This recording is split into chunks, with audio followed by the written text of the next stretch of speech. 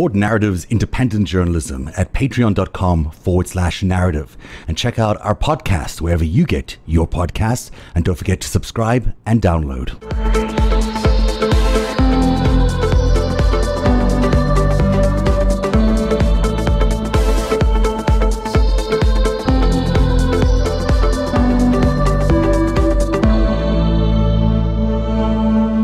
Why did you leave? Why did you and Eric decide to part ways? He came to me in early 2015, and he wanted to do some pure mercenary work in Azerbaijan. It was both aviation and ground forces, so he's going to bring in the South African mercenaries on the ground.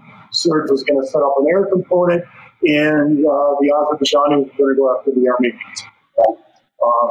Kind of an old type of thing. And I told Eric at that point, I said, there is no way in hell we can do that at Frontier Services Group. And he says, well, I still want to do it. I said, fine, do it outside of Frontier Services Group. He said, fine, I will. It comes down to these aircraft that you've probably read about, the two Thrush Crocodile aircraft that I thought had been turned into ISR, intelligence, surveillance, and reconnaissance. They actually been turned into light attack aircraft under my watch. So I said, Eric, this is complete bullshit. You weaponized this aircraft, you did it behind my back. And, you didn't know at all that they were doing it, at all? Well, no, because I thought they were at his factory being outfitted with ISR equipment. Oh, wow. That was shocking. When I start getting pictures, this was him and Serge again, a guy named Sean Matthews. I start getting pictures of, these light attack aircraft. I'm like, well, those can't be ours because we don't have light attack aircraft. And this Israeli guy that was working on the Project Azerbaijan, he goes, Greg, those are your aircraft. As a matter of fact, Eric has offered to sell me not just 2 of them, but 8 of them. So I confronted Eric. I took it to the board of directors. Admiral Fallon and I were both incensed. We're like, what the fuck? So eventually we had a board meeting in March 2016. So for 2 days, I went hammer and tongs through probably 300 pages of documents that our legal counsel had produced, reports they'd produced. And I said, Eric, I believe we've probably violated U.S. laws. Mm-hmm. We, the company, and you as an individual violated U.S. laws. And I'm going to the Department of State and I'm reporting it. Eric lost his mind. What year was this, by the way? What's that? What year was this? This was 2016. Okay. Wanted to be fired. That wasn't going to happen. It's just too weird of a situation. But I was ready to resign because I just couldn't live within a company that did that. So I'm ready to this board meeting. We'd already had 2 days of this. So for 15 hours and 30 minutes, Eric and I had been going at each other in a board meeting. Admiral Fallon was looking at us and, we're like, oh, shit. And then at the end of this board meeting, our Chinese benefactors from CITIC, Chinese Communist Party members, stand up. And they say, well, this is all nice, Greg. You and Eric, thank you for all the work you've done, but we have something we'd like to announce. So Lao Ning stands up. He's our CITIC board member, Chinese Communist Party member. And he says, going forward, Frontier Services Group is going to be CITIC. It's going to be Air Prince. It's going to provide security work. And it's going to provide security work for Belt Road. So I'm literally sitting right next to former Senate Commander Admiral Fallon, and I look at him, and I look at Lao Ning and Johnson Cody, 2 vice chairman. Eric's sitting next to me, and I simply say, well, then I'm fucking resigning right now. And Admiral Fallon looks at me and goes, resigning with Greg. And that was how I left Frontier Services Group. Wow. So you had no idea that this was the plan? No. And, what's interesting is because Eric and Dorian Barak and Johnson Co., these names may not mean anything right now. We'll go through those a little carefully in a second. Go ahead. These guys had been running back. So while I'm preparing the report, it's a law firm King and Spalding in Washington, D.C., that says Frontier Services Group and possibly Air Prince itself have violated ITAR laws. Mm-hmm. I'm doing that. At the same time, what are the ITAR laws again? Well, the ITAR laws are exporting defense articles. Mm-hmm. Defense service. You need a license. Including defense services. Yes. Right. Okay. So, well, I have a report going on that. Paid $1 million for the report from the law firm. Eric's guys, Johnson Cove and Dorian Barak, were running back and forth to Beijing. I'm like, what the hell's going on? So that's what was going on. So, while I thought I was making this great presentation to our board saying, we shouldn't be doing this, we shouldn't be doing that. They were all okay with you breaking the law. Well, yeah, they didn't give a shit. The board did not care if we were breaking U.S. laws or not. I think that the Chinese were playing the long game with us. And when they brought Eric Prince in, I think their intention was to learn how to do private security contracting. So let's talk a little bit about the Chinese, because this is, most people understand that Eric Prince is a mercenary. Most people understand that he's involved in Blackwater. There even might be some understanding that he's worked with the UAE, creating private armies. Maybe he's even worked with the Saudis. It's a whole different thing when you're talking about China. You're talking about, our biggest adversary on the planet, and the things that they're doing in support of their foreign policy, the Frontier Services Group is doing in support of their foreign policy, including things that, exploiting Africa, building Uyghur camps, figuring out surveillance technology, all those kinds of things that are just, sort of anti-American in some ways. How did this come to be that you guys started working for China? You're killing me, Doug. I'm running out of my piss and vinegar, but I'll read you a second. So what happened is in 2011, 2012, Eric was really focused on his private equity fund, Frontier Resource Group. Right. And, some of the investments were not going that well. He had a cement distribution business in condo. Sorry, cement? Yeah. So let me digress just slightly for Eric. So what we would do, because I was part of this, is we would import from Portugal bagged cements in 100-pound bags, and then you would take a little kiosk in Kinshasa and sell those, and they would sell them out. So you could sell shiploads of that, but you couldn't sell it very profitably. So that business didn't go well, yes. So importing cement bags into the DRC wasn't going that well. And the oil refinery in the South Sudan, because they're in the middle of a civil war, that wasn't going that well either. So Eric was running out of money. He had partnered with Sheikh Taknoon, who we'll talk about later possibly too, from the Emirates. And Sheikh Taknoon was withdrawing from the partnership. So we thought we had $500 million of capital lined up. We really only had Eric's $50 million of capital lined up. And we'd lost at least $20 million of that on the two investments I just talked about. So a good friend of mine came to me and said, hey, Greg, I know some investors that might want to invest with you, but they're in Hong Kong. I'm like, damn it, let's get on a flight to Hong Kong. So we did. And we ran into, we introduced a guy named Johnson Cove. And Johnson started introducing us to go to Beijing and Shanghai. And then all of a sudden, we're starting to get introduced to Communist Party members and other bigwigs. And they say, you know what, Eric, we don't want to invest in Frontier Resource Group, but we would really be happy to invest with you in a Blackwater 2 concept. Mm-hmm. And I'm sitting at the dinner at Beijing going, well, we can't do that. I mean, Eric Prince cannot do security with the Chinese. But what we could do is we could set up a logistics business. So we could do everything Blackwater used to do. And they were really good at moving stuff around. They had 73 aircraft. I said, we could do that for you guys. And they said, great, let's do that. And what we did is we just did a reverse merger. Eric sold a company he owned in Mombasa, Kenya. He paid about $250,000 for it. He sold it to them for $3.5 million 24 hours later. We did a reverse merger into a public shell. The public shell's only asset was $110 million USD in cash. So now we have this thing. We have $110 million in cash. We've got an airstrip in Mombasa, Kenya. And we've got a Chinese partner, CITIC. And CITIC is not just your typical, it's not your consumer bank. CITIC is basically Xi's bank.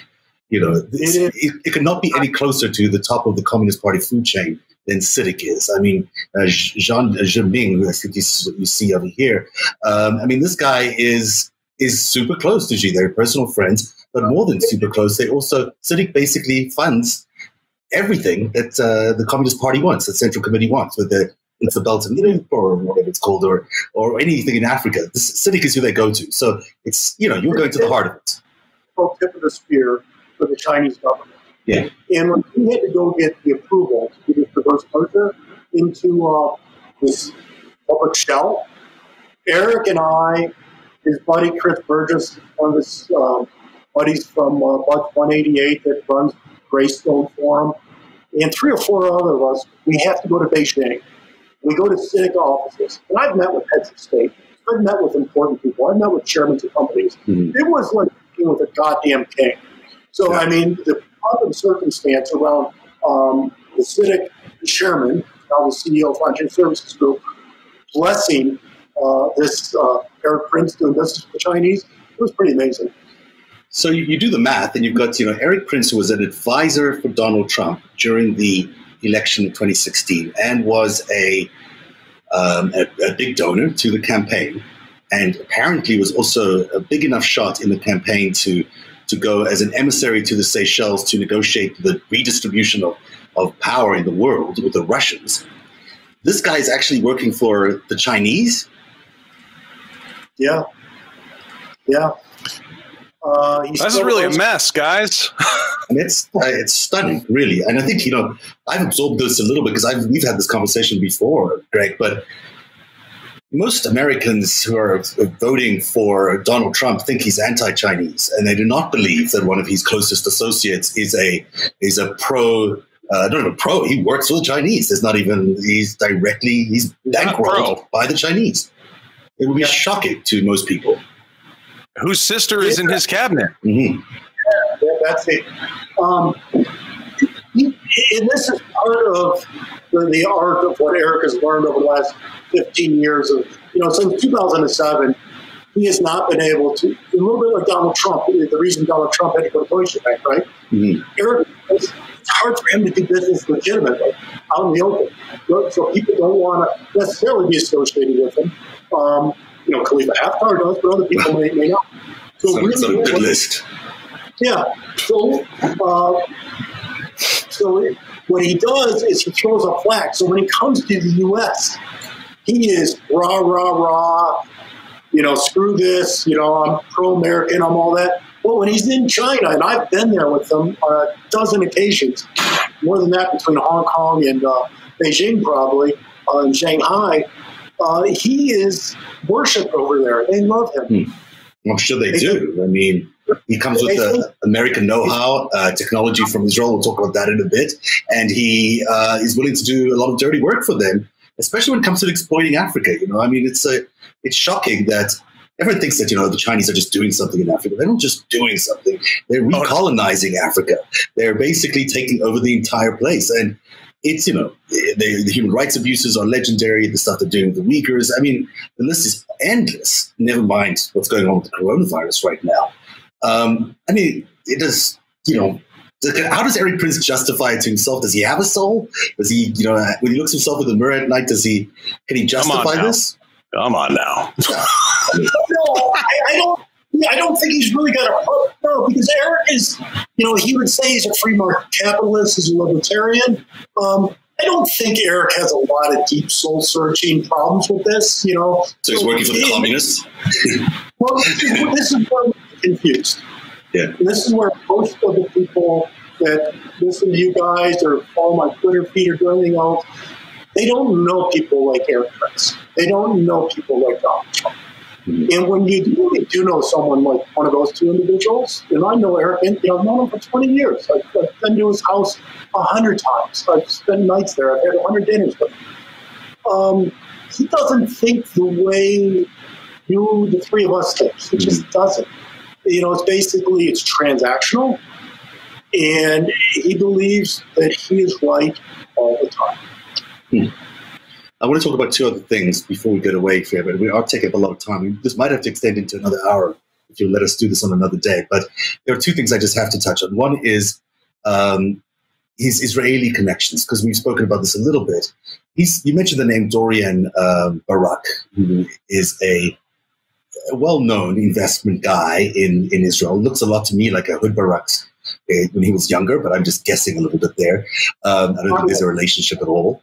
And Eric is in business with Dorian and a guy named Avi Harrow, who is the Yeah, who is the former chief of staff, was the chief of staff of Netanyahu until recently. In fact, I think he testified against Netanyahu. So there's Dorian, and there's Ari Haro, and there's Eric Prince. They're in business together in a company called Indigo Capital. They do a lot of good investments in Israel for startups, a lot of technology startups that you typically find these kind of investment firms investing in. Now, there's a couple of them. There's one that they do a video analysis on surveillance cameras. They basically check out, if you've got any of these, they attach AI to surveillance cameras so they can spot what people are doing and read what people are doing. They also have a voice analysis surveillance thing that they've invested in. And it seems that a lot of their investments are directed to, or funded at least, by a company called, I'm going to mess this up, but Proxy out of China. And then you see the CEO. Also on the board is that same Mr. Johnson that you were talking about earlier on. He's on the same board of this company. So there's another connection there between Eric and Proxy. And the Chinese firm seems to be funding a lot of this Israeli technology, which looks to me like surveillance technology. Huh. I mean, that's what it does. That's exactly what they do. The kind of stuff you would use at the Uyghurs or someplace like that. And so how does this happen that he associated himself with Dorian Barak and Netanyahu's chief of staff? Yeah, so, I actually think the introduction was made by former 60 Minutes producer and CIA officer Adam Sralowski in 2010. Adam worked for Eric. He was on his payroll. And I think he made the introduction to Dorian. And then Dorian has become, I describe him as Eric Prince's version of Michael Cohen, just a whole lot smarter and a whole lot better at it. Mm-hmm. So Dorian helps Eric invest, but he also helps him set up companies, bank accounts, helps him determine how to move funds. So, yeah, Dorian is his version of Michael Cohen. Dorian and Ari are also in business with another two entities that are really make you go, especially in the context of the 2016 elections. And that is that the same guys who do the Indigo venture capital firm are also part of this company called Torona. This is a British Virgin Islands company, and it is co-owned by Alexander, I'm going to mess this up, Skoroboga, so you can read it yourself, and his colleague. Not going to work here anymore. Yeah, and Mr. Ponomarenko, who are both Russian oligarchs. And so it looks to me like Dorian and Ari, who is Netanyahu's chief of staff, are in business with some Russian oligarchs, while at the same time being in business with Eric Prince and a bunch of Chinese folk buying up Israeli technology. It's a hell of a look. Can I have the whole list of companies here? So we've kind of got China, Russia, UAE, Israel. They just had a great day today. They're at peace. That's great. Everyone's getting along. There's peace going on now. Yeah. Maybe Qatar's in there. It's almost like there's this kind of network of countries that all are attacking the United States democracy that Eric Prince loves the best these days. Just a trend analysis. It's the first time I've seen, and we've been tracking this for a long time. It's the first time we've seen all these companies and countries, let's say, in business arrangements with each other, and it all seems to go through Eric Prince. One guy. Greg, any thoughts on that? Well, I've discussed with some folks recently when Trump and Simple Jared came into power in early 2017, they didn't know what they were doing. On the other hand, Eric had just spent 15 years making all these relationships, connections. So I think I'm on to Eric. And I think that Eric probably plays a much more prominent role than people can imagine with this administration. And, tight with Pompeo. People will duck for cover when you mention Eric Prince. They won't talk about him. But I think he's quietly gotten most things he's wanted, except, his Afghanistan, American East India Company. Other than that, he's got about everything he's wanted. So when you say he's tight with the administration, I mean, that's Is he operating like a black ops kind of thing for them? Is he a dirty tricks guy for them? What kind of role does he play with the administration? I don't know. I don't know exactly what he's doing. I do know that a lot of the fingerprints I've seen around the world look like Eric's fingerprints, but I don't know that I could prove that they are. But you got one of Eric's closest friends, a guy I spent 45 minutes talking to at Eric's wedding reception, is Ollie North. Seems like Ollie did this 30 years ago. It does seem like there's a lot of resonance there between Oliver North and Eric Prince. They just seems like they seem like they've operated in similar ways, and still being, to some people, great patriots. There's also the issue of Zamel and Psy Group. This is a very important company that was involved in the surveillance and manipulation of data during the Trump election. And there was a very famous meeting that happened August the 3rd of 2016. And it was Eric Prince who organized that meeting. And he took Joel Zamel, who was the social media manipulation expert. He had an expert called George Nader, who was representative of the UAE and Saudi Arabia and Israel, although that wasn't as obvious. You mean the convicted child sex abuser? Yeah, that same guy. And it was a meeting with Donald Trump Jr., and they went to pitch them on this idea. Stephen Miller was there as well, on this idea that they were going to manipulate the electorate in terms of social media sentiment during the 2016 election, and they were going to do it on behalf of the Trump campaign, but paid for by the Saudis and the UAE crown. You're familiar with this meeting with Psy Group, presumably? Well, I've read about it, so I'm familiar with it from that perspective. Yes. So when we were talking earlier, you surprised me when you said that Joel Zamel and Eric Prince go back to, when was it? When did they first meet? Oh, I think it was when Cheney was still in office. I think I told you 2010. Mm-hmm. So I thought it was a little bit back to 2008. 2008? Wow. Zamel, for those people who aren't familiar, is really kind of he comes out of 8200, the big intelligence unit in Israel. There's another former chief of staff of Netanyahu sitting on his board. I mean, this is a very intelligence-connected, IDF-connected company that did all this work to help Trump get elected. And certainly not in any of the volumes I've read. I read volume 5 today, double-checked it. I read the Mueller report today. The earliest they can place Eric Prince and Zamel together is 2015. You're saying it predates that by 5 years. Yes. Yeah. That's the earliest connection between any of the key players in Trump Russia, call it what you will, that we have been able to determine. I've not seen a previous connection to 2015. And you're saying it started, some sort of connection happened there in 2010. It started with Wiki Strats, yeah. Mm-hmm. So it started with One thing about what you just described, the effort that they made on social media. So it's probably not illegal unless it's funded by the Saudis, the Emiratis, and other folks, right? So let's put that aside.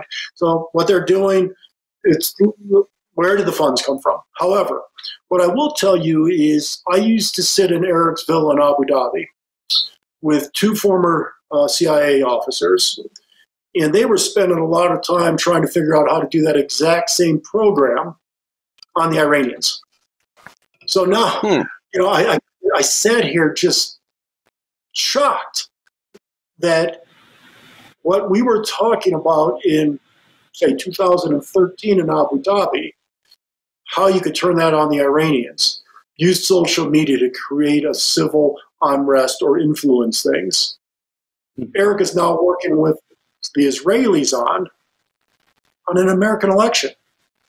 I'm like, come on. I mean, that's incredibly suspicious. I mean, they did, in fact, I think, still try to do that same thing with Psy Group in 2017. Once they were elected, they did try to use the same technology on the Iranians. So, they did a test run maybe with Trump. It seemed to work quite well.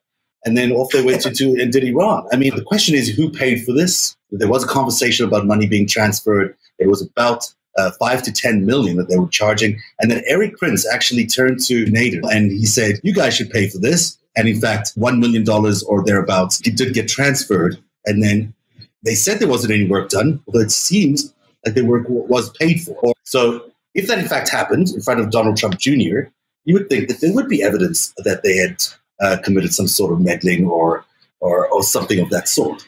That would be illegal. XAML was already financed by Oleg Deripaska and Dmitry Rybovlev. Well, he had previous arrangements with those two. He had, they had hired him before. Both Rybovlev and Deripaska had hired him for different projects in 2016. I get the sense that that was a bit of them kicking the tires on XAML's company and seeing whether it would be the right thing for them.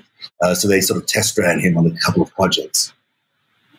But he's a front. He's a front for other countries' nation-state intelligence services. I'm sorry. These guys are not single operators with some genius technology on manipulating elections. This is shit that Russians have been doing for 100 years. And they're the ones who put this up. And that's who Eric Prince has introduced us to. And that's who's working with Trump. Yeah, it sure looks like that's the case to me. I mean, Greg, do you think that's what's going on here? Do we have a multinational effort to elect a president? Is that what happened here in 2016?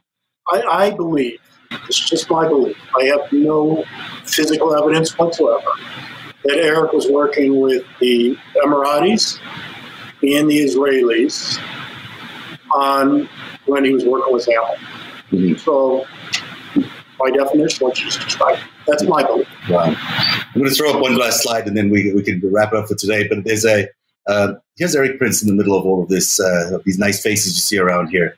The ones in blue, they're all Israeli operatives. I've introduced you to the two of them that belong to the Indigo Group. There's also Joel Zamel, he's at the very top there. And then there's Lital Leshem, who works with Eric Prince directly in one of the companies that he is a manager of. And she works for him, but she also seems to have very, very close connections to the IDF's world over there. So there's 4 people directly linked, maybe 5 if you take Nader as well, linked to Netanyahu. So Eric Prince's ties to Israel are pretty strong when you look at this chart. We're aware that he's got strong ties to Donald Trump. If you look at all the red outlines, Devos, sister, of course, Donald Trump Jr., we just described that meeting. He's been very close to Michael Pence since who knows when, long, long time ago, because they were both part of that Christian National Policy Group. And then he's been close to Stephen Bannon, at least through the 2016-20 and onwards campaign. And then you've got Xi, the Chinese premier over there, and his 2 connections, Johnson and Zhang, which we've spoken about. And finally, there's MBZ, the Crown Prince of UAE, and he's, of course, very tied to Eric Prince, as we've been describing, because he worked for the Crown Prince for a long period of time. And I've looked at these charts for a very long time. I spent a lot of time looking at these charts and other charts like this. It's very rare for me to see someone connected to all these parties. There aren't very many people in the Trump-Russia world that connect with Netanyahu, that connect with Trump, MBZ, and with China. So you're getting to see that Eric Prince might style himself as someone who's a sideline player, but he might be a very, very central figure in the election and manipulation of the election to install Donald Trump. Even if he is not overtly a central figure, he is covertly a central figure, and he's working behind the scenes very, very actively, internationally and domestically. Support Narrative's independent journalism at patreon.com/narrative and check out our podcast wherever you get your podcasts, and don't forget to subscribe and download.